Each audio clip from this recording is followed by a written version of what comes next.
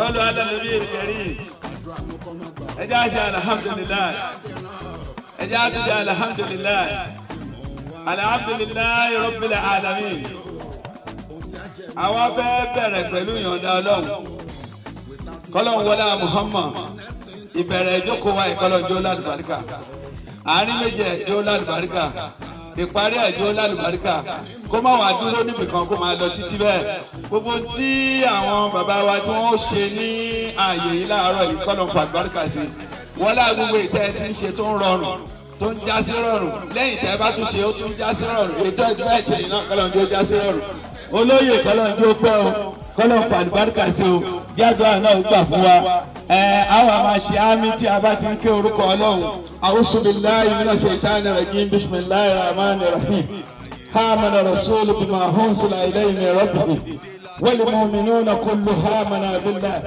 wa malaikatihi wa kutubihi wa rusulihi. Kakure mo fobi na alailoa ruwe ni wọ́n na ni o na wa se le le ma gba ya se bo na wa ma je o olóyè ẹni kábàámọ̀ ní gbogbo ẹni kábàámọ̀ oyè wa jẹ́ nílùú ẹni kábàámọ̀ rẹ̀ nílùú bẹ́ẹ̀ ni kábàámọ̀ rẹ̀ oyè orí kankan wà bẹ́ẹ̀ ẹni kábàámọ̀ àbẹ́ ìṣe ọ̀pá dábẹ̀rẹ̀ o mẹ́rin sílẹ̀ tẹ̀ ẹ̀ ń bẹ́ amadé bá amájánu àṣetí nìfà ẹ̀bẹ̀ máa bá wa àwọn ẹni ránṣẹ́ tí a máa jẹ́ dodo kò má ṣe yẹ o kò bẹ̀rẹ̀ mọ̀ fún kílẹ̀ o olóyè ẹni ìlú ràdùn ẹ̀ làbọ̀ oyè wọn máa jẹ́ o lẹ́nu ìjúyà lẹ́nu owó máa nù lẹ́nu.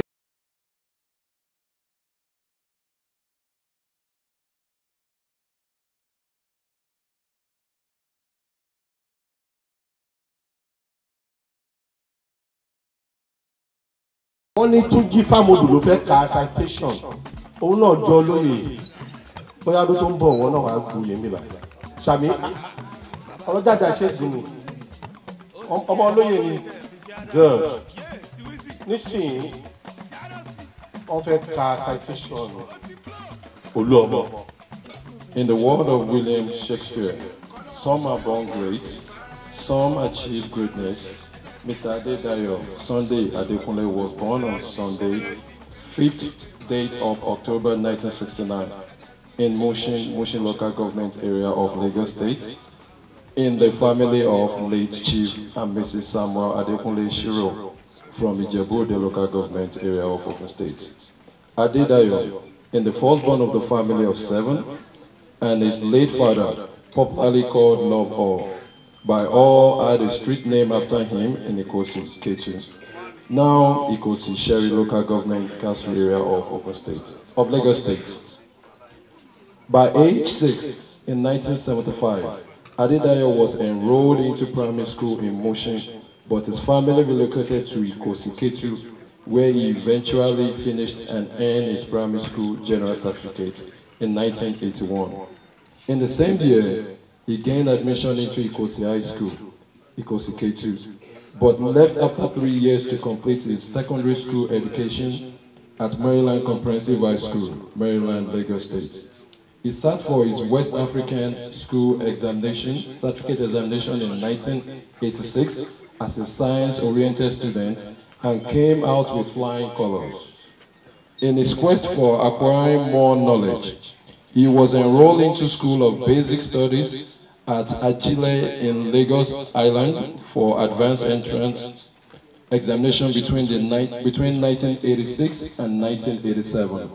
As a result of his academic prowess, in 1987, he gained admission into Olabisi Onabanjo University, formerly Ogun State University, Agoiwoye, to study microbiology in the Faculty of Science, and graduated in 1991 with Bachelor's of Science Honours degree.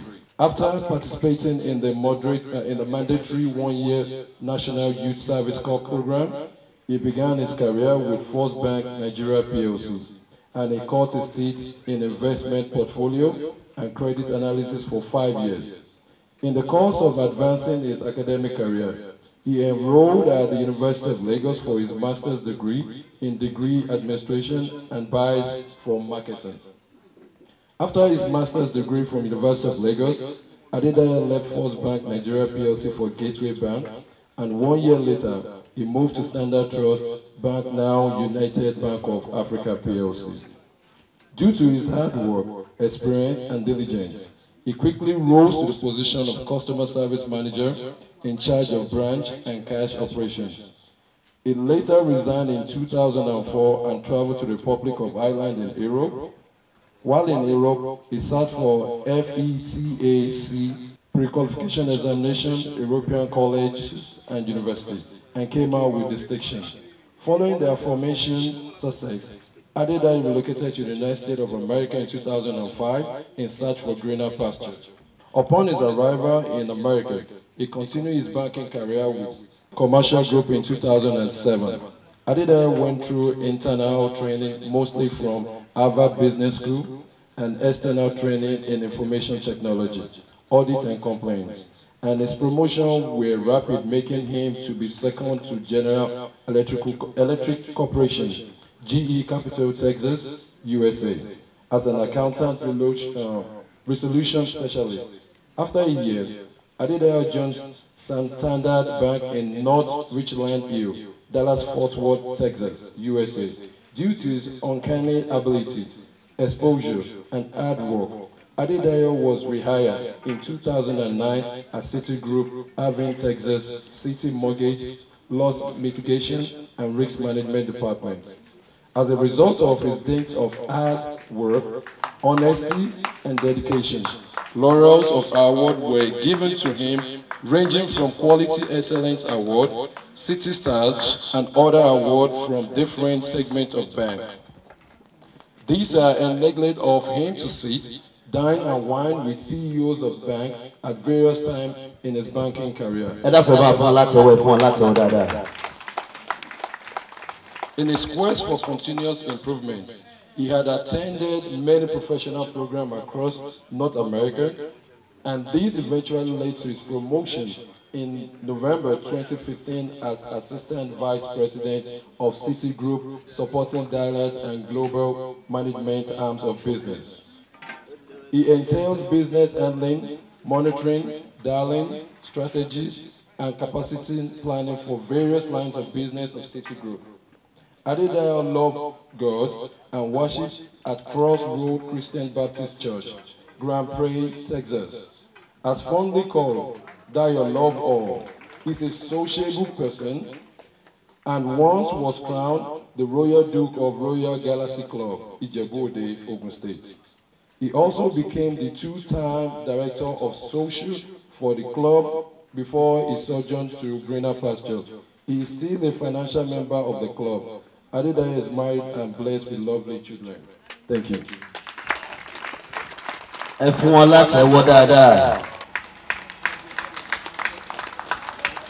Mo kí lé dáwọn àgbàlagbà, mo kàn ọ́ lórí, mo kàn ọ́ lẹ́lú, mo kí ìyálóde, mo kàn ìyálọ́jà, mo kàn ẹlúgbẹ́dù. Dédé ọ̀rẹ́ ìbọ̀lóyè wà nílẹ̀ mo kí o, mo kí olóyè ní Adédayọ̀ Adékúnlé. Adédayọ̀ Adékúnlé ọmọ dáadáa ni. Wọ́n bí sí mi lọ́wọ́ ní Kétu ni. Àtìgbà tí bàbá ẹ̀ bẹ̀ ti bí, títí bàbá ẹ̀ fi fásọ̀ ìpínlẹ̀ ládìjọ́ ń ṣe. Ó dẹ̀ jọ bàbá ẹ̀ pẹ̀lú ìwà. Ó mọyì àwọn àgbàlagbà, kò fọ̀rọ̀ àgbàlagbà sílẹ̀. Kò síbi tí wọ́n ti ń ṣe nǹkan tó dáa tẹ́ẹ̀nì bá dayọ̀ ń bẹ̀. Tí wọ́n bá ń pe náà ọmọ tí Nóà bí, ó jẹ́ kan bẹ̀. Ọlọ́run ló pa ẹ̀ láwọ̀dà o, ẹ̀mí àgùn o. Gbogbo iṣẹ́ tó fọwọ́ ṣe ò ní fara ọwọ́ ẹsẹ̀ dánù. Iṣẹ́ tó fàárọ̀ ṣe ò ní falẹ̀ dánù.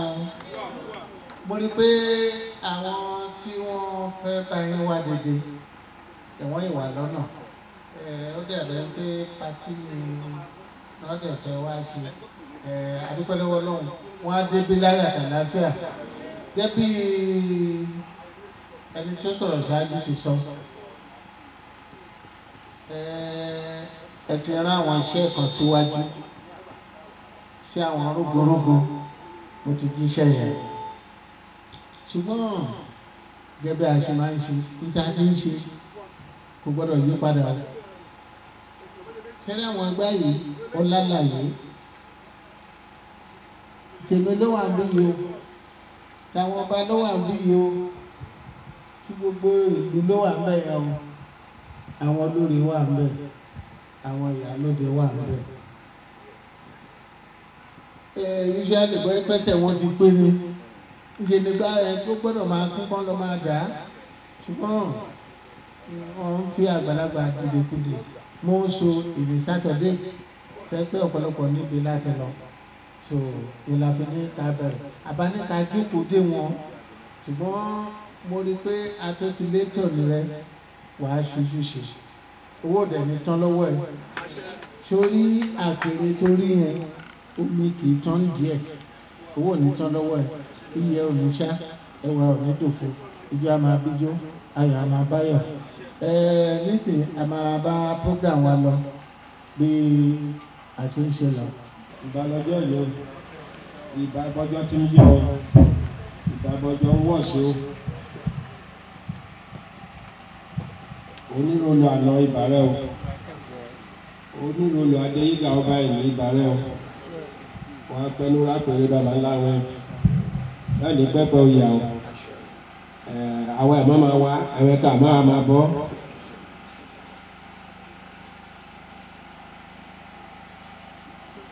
ìyálóde rolu mo kíwẹ́ o olúwo mo kíwẹ́ o ápè nọ́ọ̀là dídẹ́ wọn ló yé lèyé mo kíwẹ́ o ìyálọ́jà mo kíwẹ́ o àtẹ̀mẹ́rin ìlú ìwà fàbọ̀sọ̀dọ̀ wọn kábíyèsí ara ìlú wà àjọṣe pẹpẹ o èyí ní jáṣe mọ ẹni o àṣeṣe túnṣe bàbá ṣèyí tó àtúnṣe míì sí àṣeṣe túnṣe mo rí pé ọba adéyà wọ́n wà conscious of time nígbà tó ti ní 9 o'clock ọ̀pọ̀lọpọ̀ wa ti débí báyìí tó 9 torí tó bá já wọn aago tó pèyẹ náà máa débẹ̀ ṣùgbọ́n pẹ̀lú wẹ́dà nàìjíríà ṣe ìbílẹ̀ ní olóyè èyí tó máa ṣe fún ẹ ní èyí kò ní dábàámọ̀ olú ọmọ oyè ńlá ni tí kábíyèsí aláyélú àbárí pé èèyàn wọ́n bí dáadáa tó rẹ̀ bí kọ́ tó fún yàn lólú ọmọ ìlú kan iṣẹ́ ńlá ni o. Adékúnlé Adédayọ̀ Adékúnlé oyè tí onírúurú máa fún ẹ léèrè kò ní dàbámọ̀ fún ẹ kí ní ṣe tí mo dẹ̀ lójú olú ọmọ onírúurú yàn ní jẹ́ tiẹ̀ o wàá ní kí ló dé tó ti jẹ́ tipẹ́tipẹ́ àlàáfíà ló dé láti ìlú òkun náà àlàáfíà ló wá padà lọ ọmọ ìyàwó tó ẹjọ́ wá ò ní sọwọ́ sílẹ̀ lọ báwo kẹ́ ti pẹ́ tó lamẹ́ríkà wọn ò ní rò pé wọ́n bá wà lé o torí wọ́n rò bẹ̀rẹ̀ náà bá dùn Adédayọ̀ Adékúnlé inú ẹ̀ á dùn kalẹ̀ inú ẹ̀ ti ń dùn inú ẹ̀ ò ní bàjẹ́ kí ni mo dẹ̀ lọ jẹ́ oyè olú ọmọ fún lọ́dọ̀ onírúurú yẹn ò ní jẹ́ tiẹ̀ wà ní kí tó ti jẹ́ tipẹ́tipẹ́ nígbà tó bá padà sọ̀rọ̀ oṣó ìlú àdúgbò yẹn á nífẹ̀ẹ́ sí ẹ àwọn àjẹbẹ̀ á nífẹ̀ẹ́ sí ẹ àwọn ọmọ kéékèèké bẹ̀ wọ́n á nífẹ̀ẹ́ sí ẹ oyún náà wọ́n á nífẹ̀ẹ́ sí ẹ àní wáìtì onírúurú ọdún tó máa ń ṣe pọ̀ o ò ní gbẹ̀yìn bẹ́ẹ̀ o amájọ́ máa pàdé ní lágbára Ọlọ́run olú ọmọ mọ̀ pé àwọn ti Amẹ́ríkà àbújá ìbátan àwọn ti London joyè pàtí náà máa ní interest nínú ẹ̀ ilé ìtajà ń ṣe lọ́wọ́ ẹ̀ lójú torí àwọn olóyè ìlú gan wọ́n máa ń wò pé ọ̀nà mélòó kan wá bí ó ṣe pọ̀ lẹ́yìn rẹ̀ tó bóyá ọmọ bá àwọn tó ṣe ń bọ̀ yẹn bóyá ọmọ bá wọn náwó kán tó dé wọ́n ṣe pàtí rẹ̀ wá essential ìlera ń ṣe lọ́wọ́ òun kí náà tẹ̀ ṣe bẹ̀rẹ̀ oyè yẹn kí náà ṣe parí ẹ̀ so bóyá náà máa ṣẹ́ẹ̀sì owó àdúrà sí wa ní àmọ́ retí ẹ̀. Adédayọ̀ Adékúnlé inú rẹ̀ àdókàlẹ̀ lẹ́yìn òwá jẹ́ Olú-Ọmọ Kulé rẹ̀ ní dàrú ọ̀nà rẹ̀ ní dàrú ṣí promotion máa pọ̀ sí ìyàwó ní fi ẹ lẹ̀ wé ní fi ìyàwó rẹ̀ lẹ̀ ọmọ rẹ̀ wọ́n ní dọ́mọ ọlọ́mọ wọ́n ní dọ́mọ stéètì owó ẹ̀bí wọn wọn náà máa tọ́ wọn torí iṣẹ́ wọn rí ìlú wọn iṣẹ́ wọn tọ́ ẹ kóòdù nìyẹn rí àwọn ọmọ rẹ̀ náà tó yàn lójú rẹ̀ bí ẹ ṣe lẹ́rìí èèyàn. My name is Olatunji Famodu, and as you said, Dayo is a he's a big brother, and is like a father to me, and he's been very good, he's very kind, and he's a very loving person. He's very accommodating, he's very honoring, and I'm glad that we're witnessing today. I wish him all the best, I wish him more blessings, and we're going to do more of this in God's favor. Amen. I'm OLU-OMO. Dayo and I had come a long way. We lived together in K2. The dad and I belong to the same society in the church. When the dad died, he came to the society, and since then he has been my guy. We've been together. We shared so many things together. We have shared so many experiences. He's a very good guy. Ó ní ìkànnì amúlẹ́dùkọ̀gbà kó múlẹ́dùkọ̀ ọ̀gbọ́n bọ́ wọ kẹ̀kẹ́ ní máa gbẹ ọ̀rọ̀ nípa kò kì í bọ́ta rẹ̀. Ó máa ní ìṣòro náà ń jẹ pé kéyìn wájú jarun ṣé ìsìn ló ń gbà lọ́rẹ̀. Mi mú pàbẹ́ o lọ kòrò ó lọ kóṣùkóṣù pa ọ̀nà òtítọ́ fún ìjì oṣù òsì lòlù náà fún ìjẹ ajẹ náà fún ìjẹ ẹlẹ́bọ́lùgbè náà fún ìjẹ ọwọ́ àfàì náà wọ́n fún ìjẹ lẹ́gbọ̀n mú bẹ́ẹ̀ fojú rẹ̀ bá má bẹ́ẹ̀ lẹ́yìn bẹ́ẹ̀ kúkẹ́ ní fún àwọn aya rẹ̀ àwọn ìgbé wọn dé àti ilé nílé àti ilé ìnájò tó máa kúrò kéré náà yọ mo bẹ́ẹ̀ mo ṣe yí Adékúnlé àtúnwọ̀n rẹ̀ lẹ́yìn bá ti ṣe ẹ̀yọ́ náà ń gbà afọkùnrin ní èké kó wéèdè kórìkún wéèdè fẹ́fẹ́ kọ ọdún burúkú ní ewu ọ̀ wọ́n ní fún ẹ̀rọ lẹ́sílẹ̀ lójijì.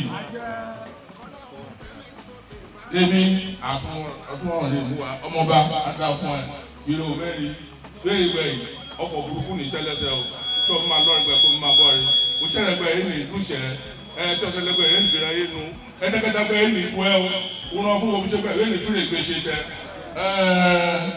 ìbákan ní tẹ́ǹtẹ́ àwọn òbí ẹ̀gà tẹ́ǹtẹ́ àwọn òbí ìjẹ̀ṣà èyí ọ̀rọ̀ táwo ọ̀là ọmọ àtàwo ìjẹ́ yẹ káwọn kó lọ nílò oríjà tẹ́ ìjẹ́ ìrìn mọ́mọ́ ìjẹ́ kí n tẹ́ o lónìí tẹ́ níbí lónìí lẹ́yìn lọ́gbà ìyọ́m tẹ́ owó tẹ́ lóṣù lẹ́yìn tẹ́ náà oṣù lẹ́yìn ká àbùkù ní ikọ́ ẹ̀ lẹ́yìn lẹ́tọ́ wọn bá rí ìwádìí báyìí wọ́n ti rẹ̀ ẹ̀jẹ̀ tó máa rìn ẹ̀jẹ̀ lé níbi tí wọ́n mẹ́sẹ̀ yìí ẹ̀ wọ́n ní àjàlọ̀ bàbá ní èrè jáfẹ́ àjàlọ̀ bàbá ní ẹ̀fọ̀ jáfẹ́fọ̀ àjàlọ̀ bàbá ní ẹ̀rí bàbá odò jáfọ́ ní ẹ̀fọ̀ odò wọ́n jọ ń lọ nípa ẹ̀rọ ni nínú ẹ̀jọ̀ ọlọ́pàá wọ́n ìpa ọlọ́pàá yìí padà wọ́n ní kéde pa rẹ̀ wọ́n fún panẹ́kẹ̀ ọdọ́dún mẹ́ta oṣù mẹ́ta ọjọ́ mẹ́ta ọ̀sẹ̀ mẹ́ta fúnra làwọn ìpalùkálùkù èrè wọ́n kò lẹ́rẹ̀ bọ́ iye ohun nínú bọ́ọ̀nù àgbàlagé tó ń kọ́ lóko tó ń wọ́ pẹ̀lú títí ẹ̀fọn tó ń tẹ̀lé olúwẹ̀rẹ̀ ìbọn ìparun mápa yìí ìpaná ìjákù ìpaná ìjásà olúwẹ̀rẹ̀ ìṣúlẹ̀bọ̀lẹ̀ kò lẹ́bọ̀ èmìnì tèmìnì lọ́dẹ̀ olúwẹ̀rẹ̀ orọ́tùmẹ̀yì orọ́kọ orádà bọ́ǹdàlùkọ́ ńlọ́wọ́ ìpalùkálùkù bọ́ọ̀mádé ìpayẹ̀rẹ̀ tó ìpayẹ̀rẹ̀ nípa rẹ̀ bọ́ọ̀mádé tẹ́fọ̀ wọ́n dẹ̀ lọ́nà ìpayẹ̀rẹ̀ ní lójú bọ́ọ̀dọ́dọ̀ olúwẹ̀rẹ̀ ìṣòro olúwẹ̀rẹ̀ ìpayẹ̀ tó mú lọ́wọ́ yìí oògùn wíkẹ́ǹdì yẹ́sọ̀ padà ìkẹ́ mú ọgbà ẹ̀kẹ́ fún láti mọ̀ ọ̀kẹ́ mọ́ ẹ̀kẹ́ mọ́ ọ̀kẹ́ fún wa pọ́júkú tó ọkọ̀ mọ́lẹ̀ yìí olúwẹ̀rẹ̀ tó ń rúyọ olúwẹ̀rẹ̀ yóò tẹ̀ bọ́ọ̀rù wọ́n tẹ̀ bọ́ọ̀rù kẹ́bọ̀ àìsàn ìyàwó káwọn ìyẹ́fà ó ní àwùjá mi lọ. Ó bá olúwẹ̀rí kì í ra àjà lọ̀lọ̀ èyí ní kò pa tiẹ̀ ó ra àjà lọ̀lọ̀. Ó bá olúwẹ̀rí kì í ra àjà ẹ̀wọ̀n ó pupa tiẹ̀ ó ra àjà lọ́lọ́. Ó bá olúwẹ̀rí kì í ra àjà olúwẹ̀rí wá pupa tiẹ̀ ra àjà lọ́lọ́. Ó bá olúwẹ̀rí kì í ra. Adékúnlé pupa ẹni rántó ẹni rántó mọ ẹni rántó làbíà lẹ́yìn tí lẹ́yìn fún méjì yẹn dẹ̀ kéyìn wájú jáde sẹ́yìn kì í tó ń gbà nù rẹ̀ kọ́mọdé mo ṣẹ́ dáná ṣẹ́ òun má pè kágbàlagbà mo ṣẹ́ dáná ṣẹ́ òun má pè ijó olóko bẹ̀ wọ́n ìgbọràn ṣe ń pọ́n ojú olóko wọn ṣe ń dúró àìsàn wáyé nìkan ọkọ̀ ògùn mọ́gìrì àdúgbò nílẹ̀ apẹ̀lẹ́dà rẹ̀ lé tó ọ̀dọ̀ àrà gbà. Ẹ ṣe ẹ̀kọ́ mu.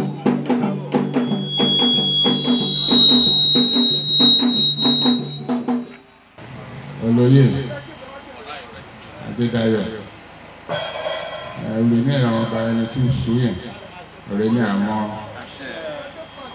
owó rẹ̀ ní kọ́ òwe rẹ̀ ní gbé ṣáàjò ọ̀lẹ́ náà gbé ṣáàjò rẹ̀ ní gbé ṣáàjò yóò má pé oko wa ní ọtọ́ ìlú fẹ́ kí ẹ oyè rẹ̀ tí ó má mọ̀ sí rere yóò má mọ̀ sálàáfíà ọmọ ní kùsù lédè àyà ní kù lédè tí ó má má lọ rẹ̀ kó má bọ́ rẹ̀ èdè èrè lóhùn nílò ní Amẹ́ríkà èdè náà má tẹ̀ lọ́wọ́ ó má kó wa sí Nàìjíríà yóò kó dé Nàìjíríà lójú kó yàtọ̀ láti ìlọ òtítọ́ oyè ní àmọ́ lórí ẹnì ìjọ ẹ̀ nára ẹ̀tú ẹ̀ nára tàbí ìṣòjú lórí ọ̀dùnkàn náà ẹ̀fọ́ oyè nẹ́jẹ̀ ẹ̀tú nára.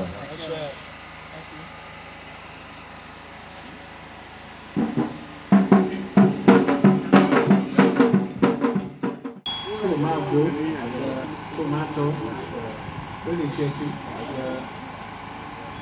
Kékeré ọmọ òwúrọ̀ máa máa gbóòrọ̀. Ó lè àtàrí bẹ́ẹ̀ àtàrí ìkọlé ẹ̀kọ́ máa kọ́. Àkúnlówó, àkúnnamọ́, àkúnnálàbíà.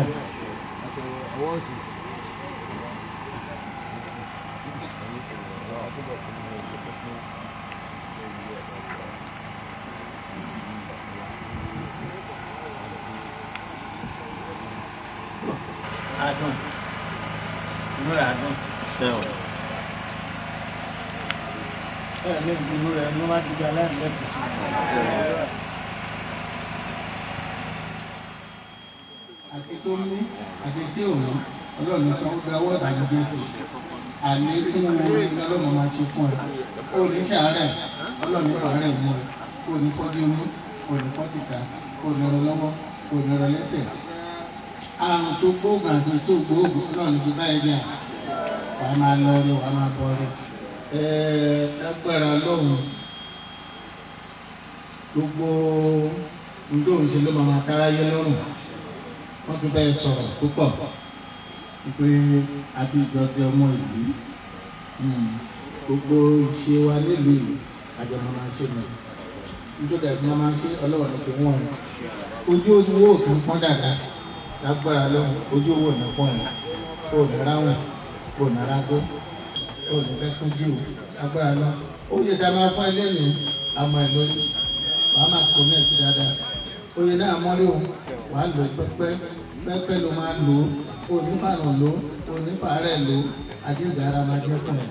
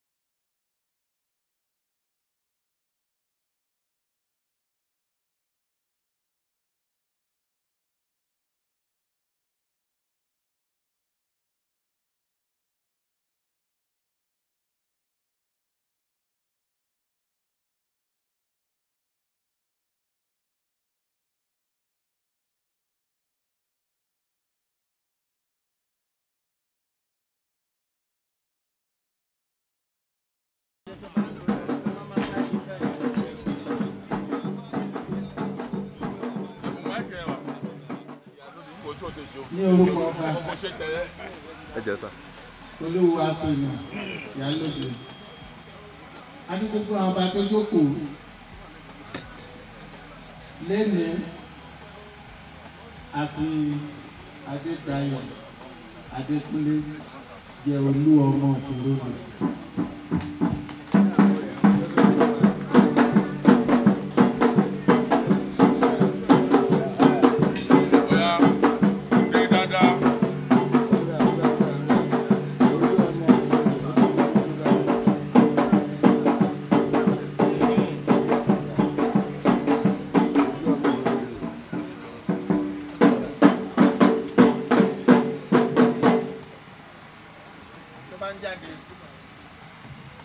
Odile ló máa lọ onífàájì ni o wọn pa fàájì púpọ̀ bẹ́ẹ̀ ni lágbára lọ́run àti ètò ní bẹ́ẹ̀ gbogbo ibi tó bá ti ń lọ wọ́n máa lọ wọ́n máa bọ̀ ọ́ ọ̀pá yìí ìrìnsẹ̀ máa lọ́wọ́ tó bá ti ń jáde yìí ló máa gbà ń bẹ̀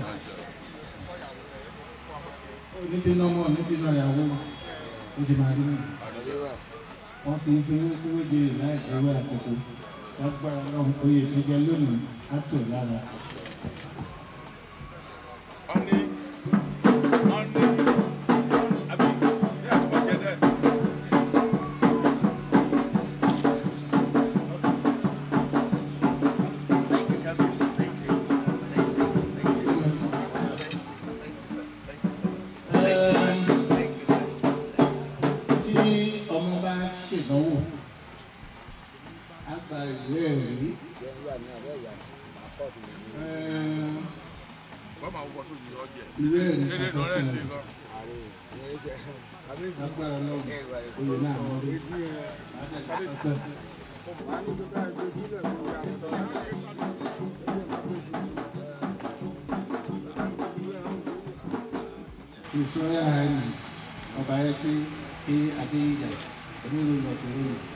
Award of honor presented to Adedayo Adekunle as OLU-OMO of IROLU, dated 2nd September 2017.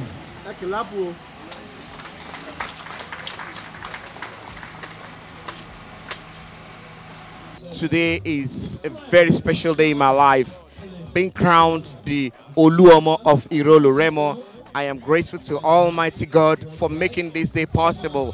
I appreciate everybody that came here today, and also I thank God for the weather.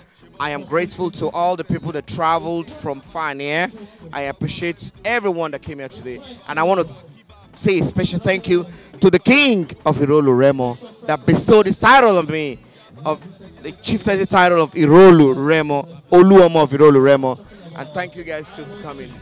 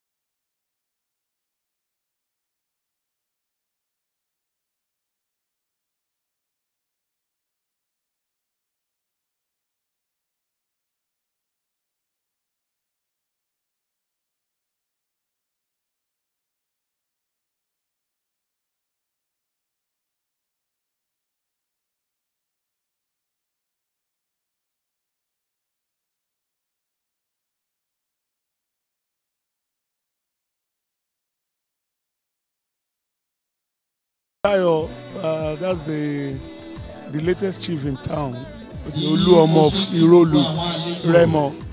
He's my aburo, he's my first cousin. He's been a very trustful person, nice young man, very hardworking, very trustworthy, very dedicated and highly focused. If you read from his biography, you know how he has been striving to be the best in every situation he finds himself. He's a guy that I appreciate a lot. My family appreciate him. My name is Dayo-Loveall Adekunle. He's my brother, my elder brother. I'm the last child in the family. I'm so happy for my brother today. I'm so happy for him. I wish him all the best. Brother Yo, I wish you all the best. You know I love you very much. The latest chief in town. He's my in-law, he's my brother, he's a father to me. It's been a wonderful time knowing him. He's a very easygoing person, but very calculative. Easygoing person, nice to be with, loving, accommodating. He's a father, and I pray that this coronation he has done today will not regret in the mighty name of Jesus. God will be with him and his family as he goes back to US in the mighty name of Jesus. Thank you so much. God bless you. I wish him at this time that he has become the OLU-OMO of IROLU REMO. I wish him all the goodies and the best of life. More promotion in his endeavor, in his business, promotion in his family. And that every time God will continue to enrich his pocket. I want to say on behalf of myself and my able wife and children, I say congratulations to OLU-OMO Adedayo Shero. God bless you. I want to wish him all the best. He's a nice brother to me, a loving brother and a caring brother. I want to wish him all the best, and I pray that he will never regret this ceremony in the mighty name of Jesus. I wish him all the best, and I love you so much, brother.